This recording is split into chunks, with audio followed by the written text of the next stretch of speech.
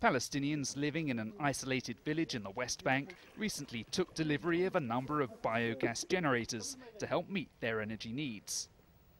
These anaerobic digesters supply free, clean energy by gobbling up organic waste. Made by Israeli startup HomeBiogas, the device turns food leftovers and manure into methane for cooking and lighting. For local residents who rely heavily on foreign donations, the portable reactors have helped them become much more self-sufficient.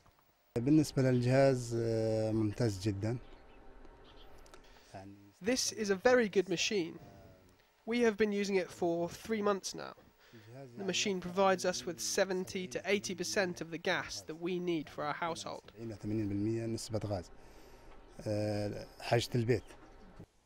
Organic material, such as food waste, is poured into the machine. When a bacteria is added in powder or liquid form to the mixture of water and waste, a fermentation process produces the methane gas, which can then be stored. A rich liquid fertilizer, a byproduct of the process, can also be used on crops, completing what the makers call an ecological circle. The HomeBiogas system is closing an ecological circle. The waste is going in, the gas is going out to cook a new food. From this food, the waste will come back. Except the waste, we have the fertilizer. The fertilizer will help us to grow new food, and this is the circle.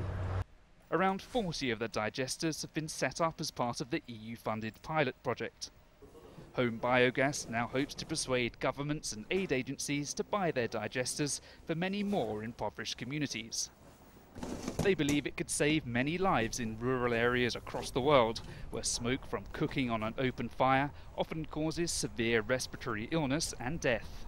This system will be available to everyone that needs it in the developing world, that it will eliminate the waste, help them to use clean gas, and then they don't have to breathe the smoke.